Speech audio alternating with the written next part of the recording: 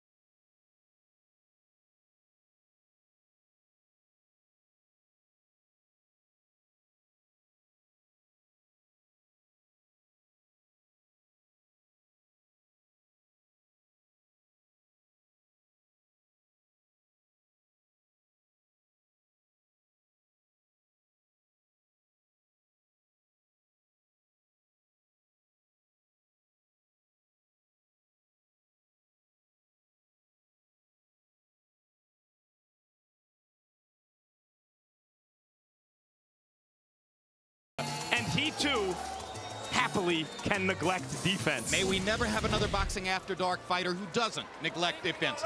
4 for 4 tonight. We're very happy about that. Let's go to Lupe Contreras for the official introduction.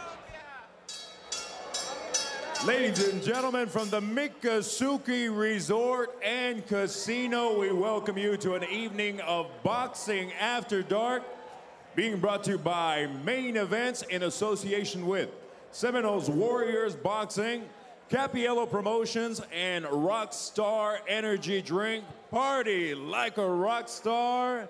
This is tonight's main attraction. 10 rounds of boxing in the middleweight division. The judges scoring the bout are Michael Pernick, John Rupert, and Peter Trematera. Our referee, Tommy Kimmins. And now, ladies and gentlemen, damas y caballeros, from Miami, Florida, we find out who is El Más Macho. Introducing first, fighting out of the blue corner. He steps into the ring wearing the black trunks trimmed in purple and weighing in at an official 161 pounds. His professional record, 20 victories with 1 lone defeat, and 16 of his victories coming by way of knockout. Fighting out of Philadelphia, Pennsylvania, Willie, the Gladiator Gibbs. Across the ring in the red corner, he steps in wearing the multicolored trunks and weighing in at an identical 161 pounds.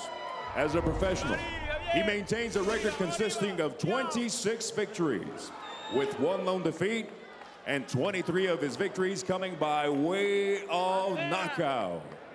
Representing Barranquilla, Colombia, and fighting out of San Juan, Puerto Rico, Edison Pantera Miranda.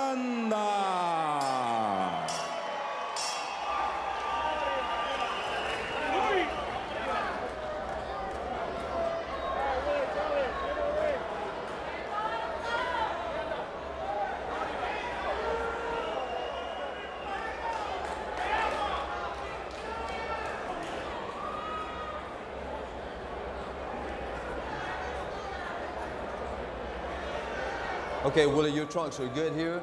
Edison, yours are good here. All right, guys, this is a 10-round main event, and I gave you the instructions. I want to remind you, this audience here to watch you fight, so keep it clean. Touch them up.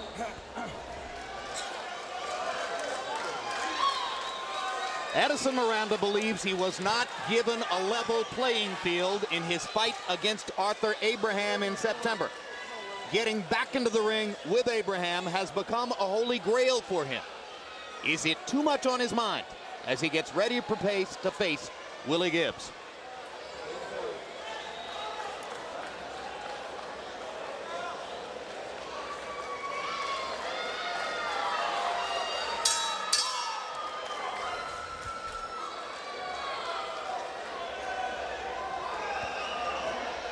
These guys are two physical specimens.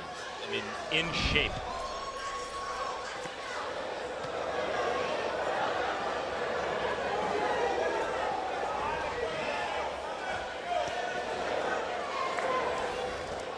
Well, that's what people love about the middleweight division, where you can see both muscle and skill. Miranda has been called by some a middleweight who punches like a cruiserweight. Gibbs is a guy who, in his last fight against Leonard Pierre in March, trailed on 2 cards by 3 points going into the last round, knocked Pierre down twice in that round, finally knocked him out with 7 seconds to go. So he, like Jose Hernandez in our first fight tonight, has shown the ability to come from behind and score a knockout to win. Miranda's reach is really unbelievable. He has long, long arms. And in round 1, it looks as though Gibbs wants to keep considerable distance between himself and Edison Miranda. Miranda with a long jab to the body, and now Gibbs goes in, trying to land a lead right hand. Good left hook inside by Willie Gibbs. Miranda's first right hand of the fight. We're looking at really in Miranda is a spectacular right-handed punching knockout artist. And that's what Gibbs really has to watch for, is the big right hand. Gibbs is not throwing a good jab to me. He needs to really step in a bit closer so he can connect with that jab. Doesn't really seem committed to the jab yet, Lennox. He's still waiting on Miranda, trying to work off of what Miranda's doing right now, when he needs to really dictate the pace in there.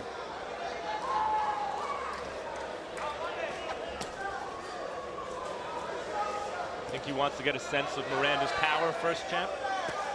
Well, you know, if you look at Miranda, if you look at his back, it looks like a big fan of muscle. Unbelievable shape, great physique for boxing. Yeah, I can't imagine that any opponent would have too much doubt about Miranda's power. The record is there, the 23 straight knockouts coming out of Colombia. And as Max points out, just look at him physically, you can see how muscularly he's built. Not that Gibbs is any slouch, of course, but Miranda is heavy for a middleweight. There's the right hand that knocked Gibbs silly. And this is why Miranda's seen as a potential star.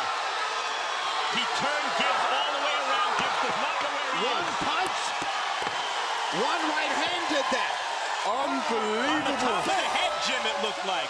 Yo, that sent him down Quill Street. He did not sit down. Result to be counted out. Willie Gibbs listened to 10 from referee Tommy Timmons and nodded as if he thought he was okay. He was on his knees while he listened to the count. That's when you don't know how badly you've been hurt. Only possible explanation, Gibbs seemed to feel he was in great shape as he listened to the referee and took the count. We will talk in this era of Edison Miranda's punching power, the way people in other eras talk about Julian Jackson's punching power, Benny Briscoe's punching power. He will be remembered as the spectacular punching middleweight of this era. And let me tell you, you got hit on the top of the head, not on the chin, on the top of the head. And when you can hit a guy on the top of the head and hurt him like that, you've got some serious punching power. I can't wait to see the replay. I mean, this did not look at first like anywhere near the devastation that ultimately ensued. One right-hand punch from Miranda changed Willie Gibbs' career. Because Gibbs came in with a record of 20-1 and considerable confidence about his prospects in the fight. And here's a look, Lennox. And here it comes. Over the top. Gibbs didn't even see that punch. It sent him on Queer Street, didn't know what was happening. Then Miranda came in there and finished him off. You know, when the referee's not seeing any punches thrown back, that's what leads him into stopping a fight. So he wasn't seeing anything from Gibbs. Gibbs went down. Amazingly, Miranda never really landed anything solidly in that rally. He got a couple of right hands onto Gibbs' chin, but nothing like the one punch that created the opportunity.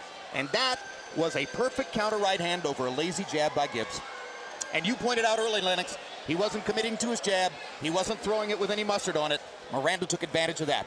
When you're in there, you got to let a guy feel your jab, know that you're in there and that he has something to fear when he's going in there. If he fears that jab, if he's getting hit by that jab, then he's going to think about throwing that right hand.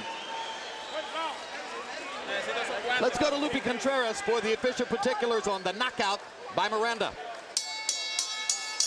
Ladies and gentlemen, the official time, 2 minutes, 59 seconds of the very first round. Your winner, by way of knockout de Barranquilla, Colombia, Edison Pantera Miranda.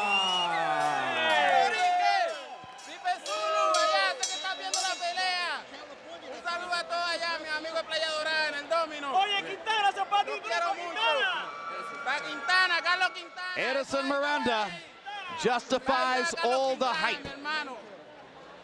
CompuBox numbers on the one round of this fight. Miranda landing 12-8 for Gibbs. Neither fighter threw a bunch.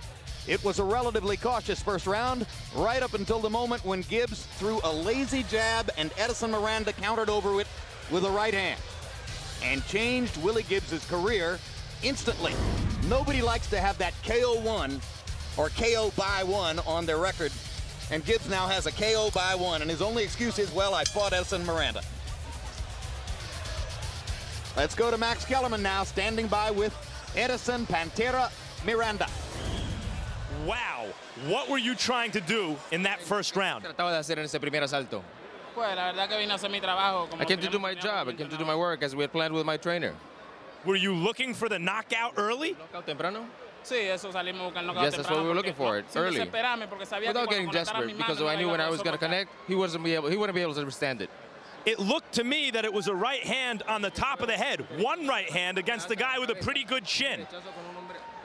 Do you have that much confidence in your punching power? Obviously, those kind of shots get guys out of there. My trainer, Jose Bonilla, and I knew that he came to come in with the right hand, but we kept working on it, and we kept improving.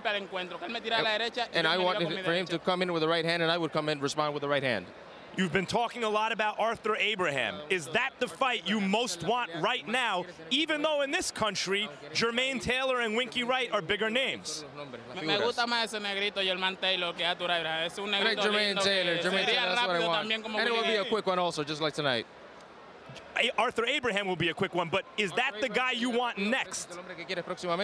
Sí, pues, si HBO me diera ese regalo, if HBO gives me that Christmas present to bring Arthur Abraham to the United States, I'm ready to fight for him, but in America. But you seem a little bit hung up on Abraham. The recognized champion is Jermaine Taylor.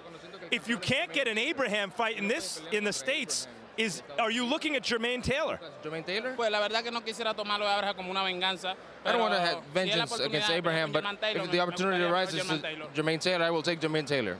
Thank you for a spectacular night. Gracias por una noche espectacular. Pues esto va dedicado a mi amigo Carlos el Indio Quintana, que como mi hermano. Dedicated Carlos Indio Quintana. To him, he's like my brother. I'd like to thank God. And thank you, HBO. Thankfully, from the bottom of my heart. Dedicated to whom? ¿Dedicado a quién? A Carlos Indio Quintana. Carlos Indio Quintana from Puerto Rico. Oh, who just lost to Miguel Cotto. Okay, they're friends. Thank you very much. Congratulations. Jim. All right, thanks very much, Max. Lennox, let's cover one point.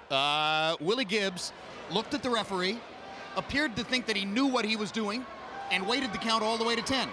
What's your take? I don't know what happened like that, because I need to see it over again, because I thought he beat the count, and then when the bell rings, that means he beats the count, he gets to go back to his corner, but I definitely need to see that again. Well, let's take a look at it here. We're going to show it, Lennox, and the bottom line is the bell saves you only in the last round. So he can be counted out regardless of the bell for the round. Now look at Gibbs. That's 8, that's 10, and now Gibbs gets up. I don't know, I think that's a kind of premature stoppage in a sense, because he did wait for the count, he looked at the referee, he waited for the count, then when the referee reached 9, he got up. That's when the referee stopped it. He didn't even say, walk towards me, let me see if you're okay. And remember, this was the first round, one shot. He should have been allowed to continue a little bit. I'm not 100% certain. I think maybe he confused 9 for 10. It's possible the referee made it all the way to 10. Max, final word on what you saw from Edison Miranda? Wow. This guy, you know, we say, I mentioned earlier that he overcomes his lack of craft with that kind of punching power. But now that we've seen him, can you imagine if he acquires more craft? He has the wingspan of a jet plane, and he has Ernie Shavers-like punching power. I can't wait to see Edison Miranda challenge not only Arthur Abraham in a rematch, but Jermaine Taylor, Winky Wright, and whoever else is at 160 pounds. I'd like to see him fight them all on the one night. And I think go around. I don't think he'd turn it down. No. And incidentally,